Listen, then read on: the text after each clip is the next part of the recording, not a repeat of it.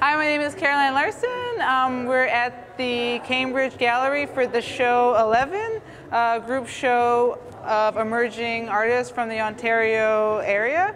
These are my two works that are in the show. This is Skull with Still Life, and the larger work is called Nothing Lasts Forever. These works I completed in January and December, so December 2010 into January 2011. There's 6 works in the skeleton series. This work in particular was the first.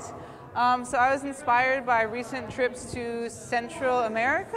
I traveled to Mexico, Panama, and Nicaragua.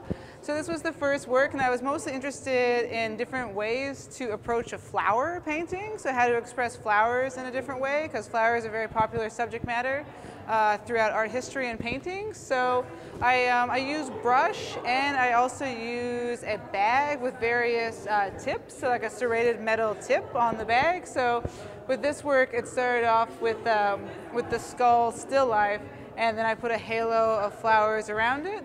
And then using the bag with the serrated tip, I was able to create the teeth and this kind of striping within the work. And then from this work, I started working on this larger piece, which I actually did the drawing for on Christmas Day. So I started with my day off on Christmas Day, and I just worked out the drawing for the painting on the canvas. And throughout the Christmas holiday, I was able to build up the background of the painting. And then I let it dry, and then I also use like paint straight from the tube. So something like this would just be straight from the tube. And then as the paint would dry, I would just keep adding more and more layers. So using different tools like a bag or a brush or other methods of applying the paint to define the work. So the skulls and the rib cages. So you could tell the foreground from the background. This work right here, so it's a mixed media piece. So not only is it oil on canvas, this is an old handbag, so an old antique pearled handbag that I cut up and just affixed to the canvas. There's some sequins, there's some sewn-in lace on the first panel.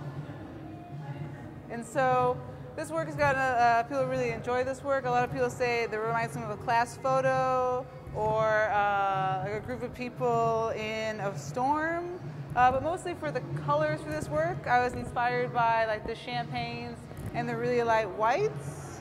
And so I think that's why I went with like the handbag, the champagne of like a woman's hosiery, like a nude hosiery. I was really into that color for a while, so that's kind of where the color palette started for that painting. So if you want to find out about me or any of the other works in this show, you can go to the Cambridge Gallery's website or my own website, which is carolinelarsenart.com.